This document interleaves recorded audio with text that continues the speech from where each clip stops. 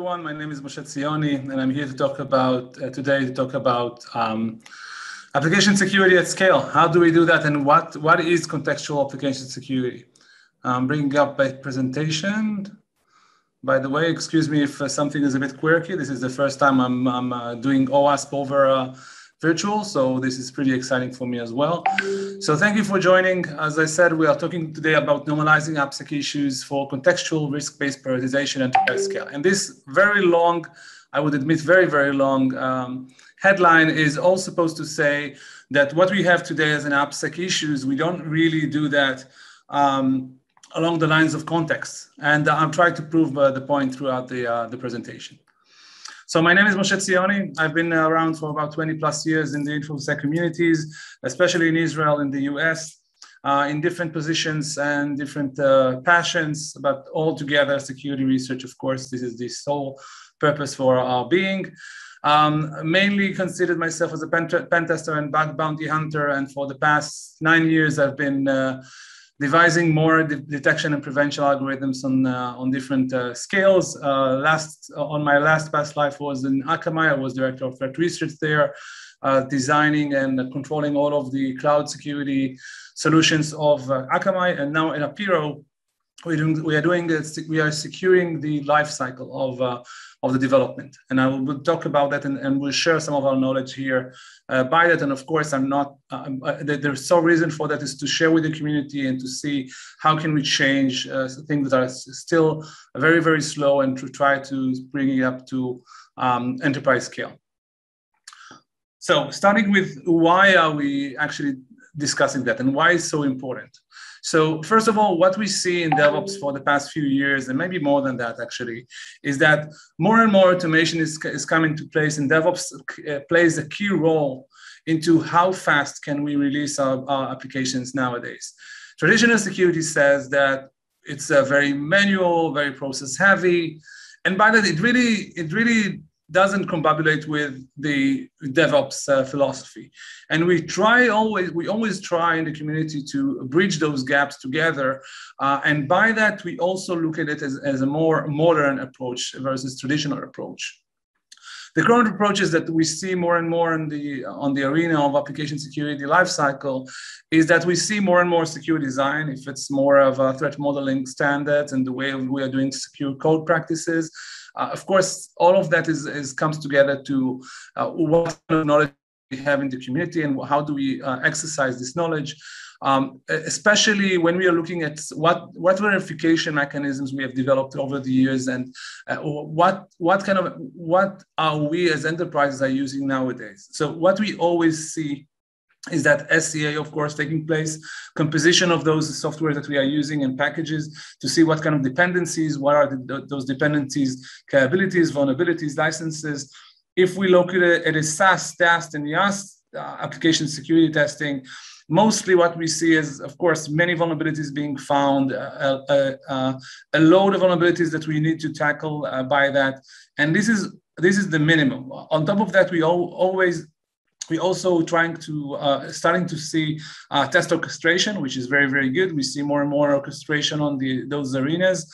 And by that, we see that try to work out in automatic workflows for correlating those vulnerabilities with the production systems. And finally, fuzzing, we also see continuous fuzzing going as a trend, and we look for more and more things to do, especially true while we are considering agile development. While we thought of traditional security as non-agile and non-agile ready, what we are trying to do with current security, and when I say we, it's global we in terms of community all around the globe, is we try to keep up with the agile development lifecycle trend and by the velocity that it demands. By that, to be honest, all of those systems brings up together a new kind of category, and a new difficulty for us as security practitioners is to have all of those items on unders and features, and we never try to hinder development. We try to make development fast, and that said secure. And this is some kind of a very, very tight balance that we try to to act together, but with not much help. And what I'm trying to say here is that without the context, the correct context for those automatic systems, we won't be able to come along all of this part that we see that we either block, and by that we are not releasing on time, or we are accepting the risk for any reason that we have, and by that just releasing and knowing that there are risks to be taken because we don't want to hinder the release cycle velocity. And one more challenge I will discuss before I'm going into the detail of how are we going to tackle that and what is the proposed approach here. Is that we also know that the number of security architects is still low in regards to how many developers each architect should support. And of course, part of that is also really hard for those architects to really have this kind of say within their platforms and enterprises, is that first of all, the lack of visibility. They don't know, they can't map all the time the continuous and really rapid development that developers right now have on their hands, especially when considering cloud services right now with infrastructure code and stuff like that. It really brings a lot of visibility issues into play. Second, the cost of remediation is still high, which part of those decisions for the SDLC is very late into the SDLC lifecycle. We mostly see those kind of decisions taking place on the release side, so it's very far away, far right, what is said with the DevSecOps communities, really far right on the scale of where remediation should be taking place, while trying to make a shift left, making this kind of remediation decisions as early as we can in this design and development of those kind of features and code. And lastly, slow time to market. We try to do everything automatic and not manual. All of those kind of things and the things that you see on the screen are really putting the architect in a very tight position.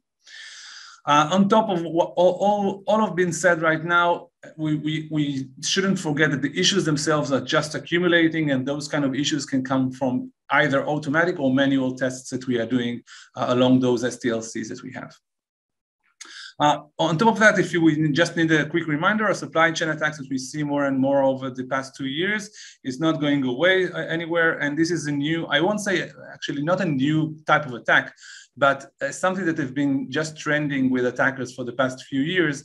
And more we are more conscious about those supply chain attacks nowadays.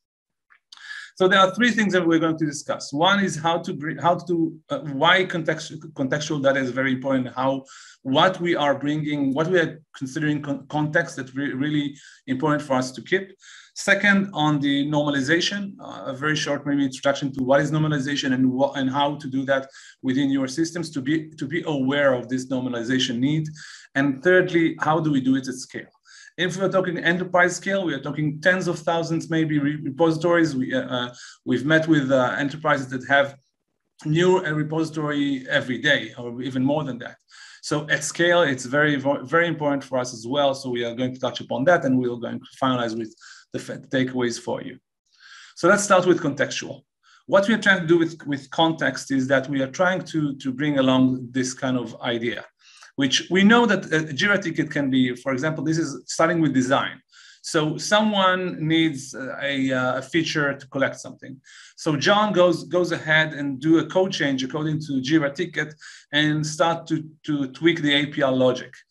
Then we can see a cloud change because we need to expose this kind of API on the API gateway that we have. So someone is making sure that the code that is configuring the API gateway is being updated as well, maybe the same way that John is doing that, maybe on the same computer, or maybe even on the same breath, if it's very easy.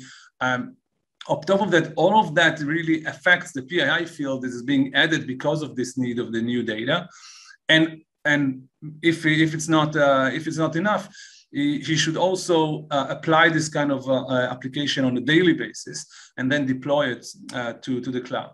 So all of those things are new events, and by that you also can think of what kind of semantic context we can bring to the table. Specifically, if someone commented on the push request from John, And more than that, if we actually look at the API that we have been exposed, maybe the API is not considering authorization at all. And lastly, what we are seeing here are very critical pieces of information that, first of all, are not strung together, meaning they are not interconnected some way to bring that all into one story. And second, the important pieces of information, which is a new change, which the API configuration is not including something or including something or touching upon a specific mechanism that is important for us. And by that, this context brings us the idea of why it's important, why it's more important than others, why it's a material change, why it's something that is worth our time. Remember that the accumulating issues will never stop, and we'll need to either shoot them away very fast, or we are going to tackle them with some context, and by that have this priority also in place. And no one currently is looking at that. So we don't have the power and the community to do that. So that's part of what we are trying to do. And if we are looking at a sequential model that the DevSecOps have, we also see those kind of caveats all the time. What is going on in the security design, and what kind of solutions you're going to use, and all of that. If we look at the infinity aid that we see on the DevSecOps cycle, we understand that this cycle is not really a cycle more than something that is being done all together as an agile model alongside each other. So the correct way to see that is the continuous model that we never stop doing planning, we never stop doing creating, and it's not something that we are going to block by each other. And that's the way, by the way, that developers are working on it. Maybe they are working on one feature each, but it's because of how Git works and how Git operations are working right now.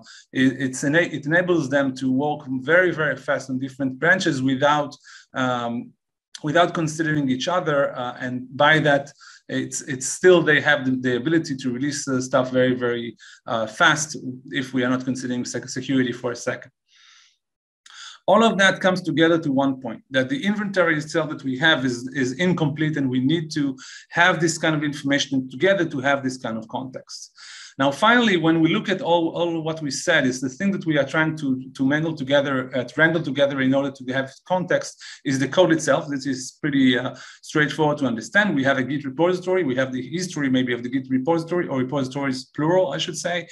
Contributors, which the contributors have contributed what to where, and why it's important. Maybe it's a new developer. It's a different risk for a new developer. If it's a developer that already touched upon a mechanism of authentication, and next time he's going to touch upon the authentication mechanism, he will be less risky statistically by someone that never touched upon the authentication mechanism, and it's his first day on the job maybe. So the contributor context is very, very important. It was one of the biggest things that we are looking at when we are looking at context. Lastly, this kind of semantic discussion, metadata for tickets is very important as well. So it gives us a lot of context information about what happened and the journey that the feature have gone through from design to code to the cloud itself. And all of this is being funneled into what we call material changes again. So what is important in the change? Not just a change. A line of code that's been changed is nothing important in, let's say, in the color of the login page is not something of a material change. In terms of perspective of the code itself. It's something that is mostly not considering anyone else in terms of material change for security. And this is why it's very important for us to tackle the security elements and not every kind of code in the same time or in the same level. So all of that, after we have material changes and we understand the concept of them, we can really point out what are the risky material changes. And when we have all of this together, we can really point out why it's the high risk from that lot of the risky material changes and decide of what to do. And then we can wisely distribute our resources over that and to have a wise workflow for each one. One can demand the penetration testing, while other should have a code review for a second, for example. So all this again is something that we're taking into account.